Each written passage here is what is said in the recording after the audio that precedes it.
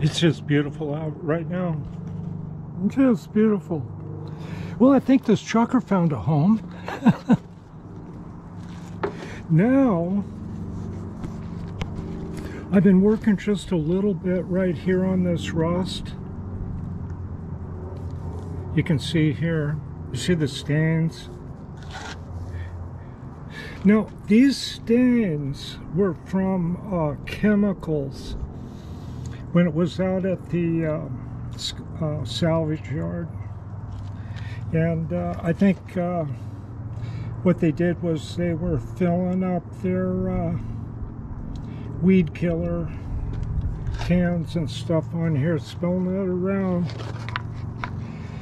But the stains like this will lift out once you do the preliminary, and I thought I would demonstrate the old woodworkers way of removing rust.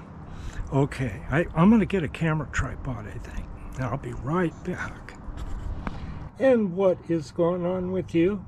Are you about ready for me to cook something for you? Are you hungry again? I think you are. Hey, I found my other two 2.5 pound lead hammers, and I'll clean those up and get them ready to go too. Okay, we're gonna do the woodworkers method of removing rust. Now, I went over it here, and we can look on this part here and see that I have gotten some of it off, but haven't really scrubbed this. What's going on? You be good. Come on. She's probably gonna bark the whole time. Okay, now what I'm gonna do is mix some acetone.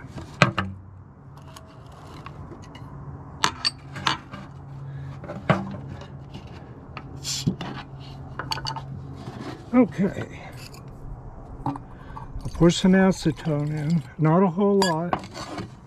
It evaporates kind of quickly. This has been laying out in the dirt, but it doesn't matter.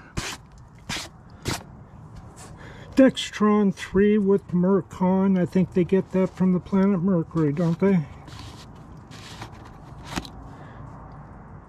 Okay, I'm going to pour some of that in. And it's going to be like expected. I'll show you.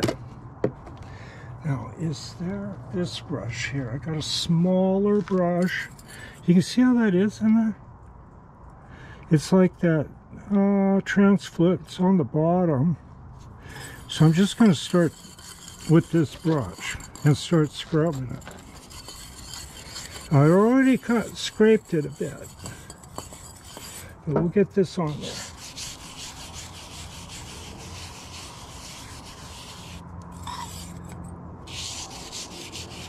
I hope you're all doing good today. But this is the woodworker's secret formula. Now, this works very closely like PB Blaster.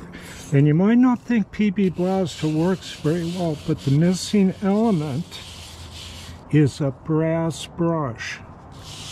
And it causes a slurry. We'll get that slurry going. And then you know, it almost boils. Can you see that over on that end? I'll put some right in the middle. When it's warm like this, you see that? It's really interesting. Okay, I'm just going to keep rubbing that in. And I'm going to use this brush, which is pretty soft. There's a really bad stain right there. That's some of the bad stuff right there. Yeah, that'll get a slurry going quicker. You can see it starting to get dark.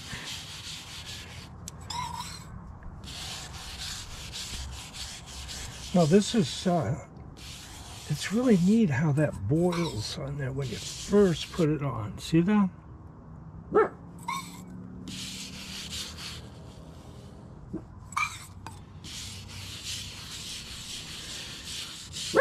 pretty soon that acetone disappears. Now this brush here, you want to make sure the brushes are real brass. And this is a Hobart orange brush. At least it was in the Hobart section. Now see, this is really working a slurry up. This is a very stiff brush.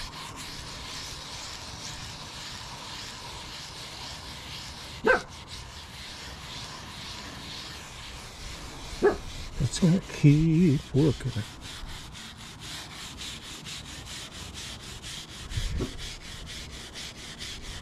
You know, there might be better ways to remove this rust, but I'm not causing any damage to this. And this is how I got it off that column first. You take a scraper. The woodworking guys use straight razor blades, which just makes it harder. But I make these little short handle carbide scrapers, a little over a 1/2 thousandths wide on the tip. And then you can just run it long strokes. And it's like squeegee and that stuff. See that? See, that's starting to brighten up already.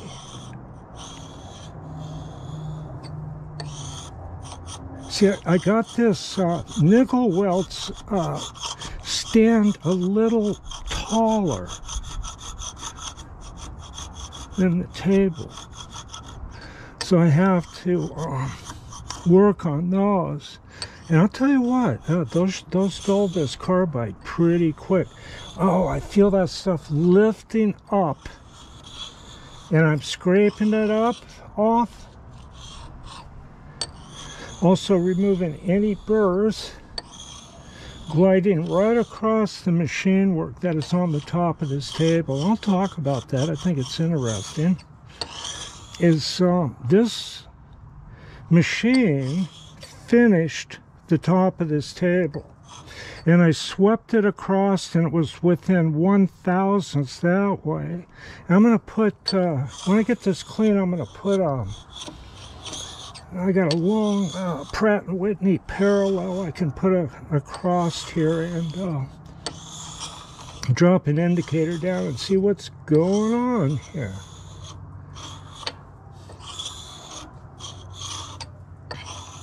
So they put a fly cutter in the spindle of this and refaced this table. That's what happened. And this table was not original to this drill, and it's had more use than the table that is correct for this drill, and it's a heavier table. So Carlton table, and this is what they use on some very large drills. I'm very grateful that it has this table, but someone made off with the Morris Moorespeed table, which had a swivel movement. Maybe a little bit more precision than this one. But like I said, very grateful to have this table. Now these radial drills without a table are worth next to nothing. They got to have a table. Now, the plain table is called a box table, and it doesn't tilt. It's like what it's called. It's like a cast iron box. Brings the work up where you can do it.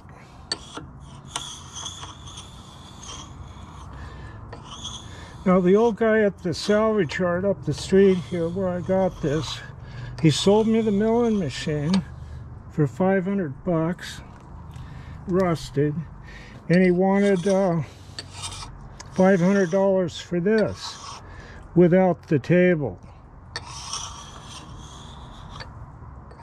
Somebody offered him $1,000 for the table, maybe $1,200, but didn't want the drill, and he wouldn't separate it. He kind of ornery, you know. Old guys can be. Well, if you're going to buy the table, then you're going to take the drill. Okay, see what I did there? Just okay. We'll go over that one more time. Yeah, I got time for it. I think this will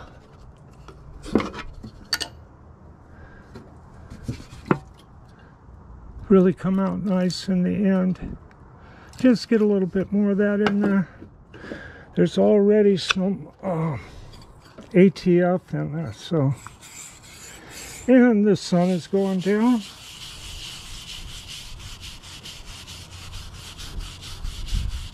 You can see it boiling, kind of. Can you see that?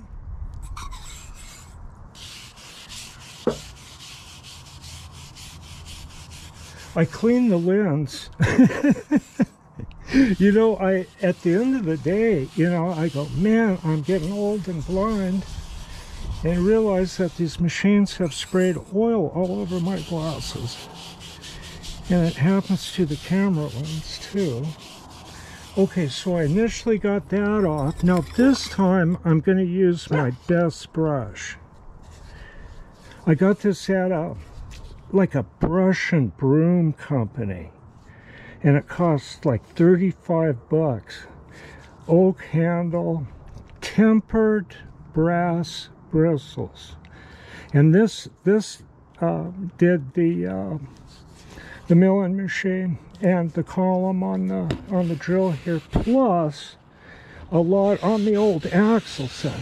And what's nice about this one, it's got those short bristles, and you can put a hand on top of it. And what I like to do with this one is go in a figure-8 motion.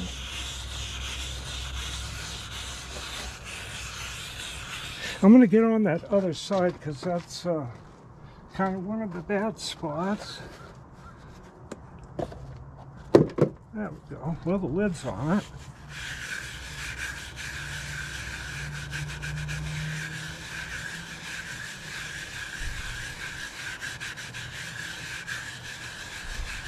You see, it gets that dark, muddy slurry. And when it's doing that, Chloe's being so patient. You're a good dog, Chloe. She really is.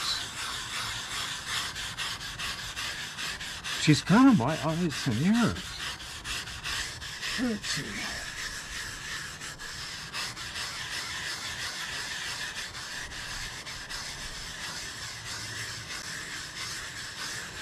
Kind of like the figure-8 motion when you're lapping by hand. I'd turn the brush 180 at night. But I think you can see the advantage of this brush, because this is, I'm not pushing like super hard, but I'm scrubbing it.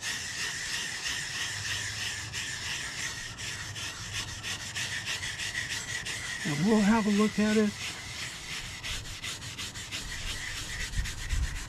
Now, you have to do this a few times, and then once you do this with the brushes, then just wipe it down with kerosene, or that's what I do. And then it lifts the remaining stains out.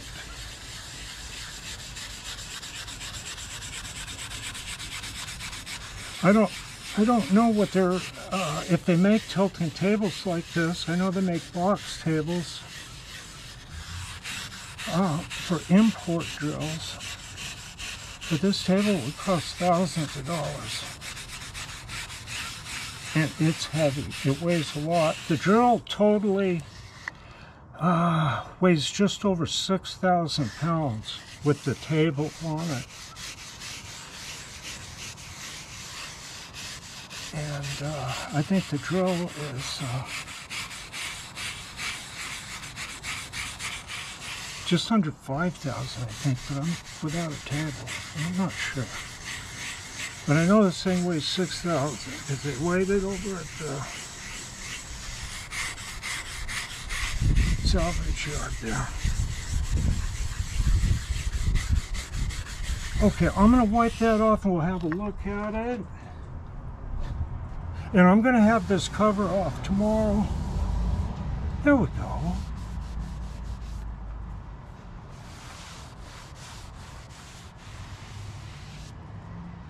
Yeah, just keep working on it.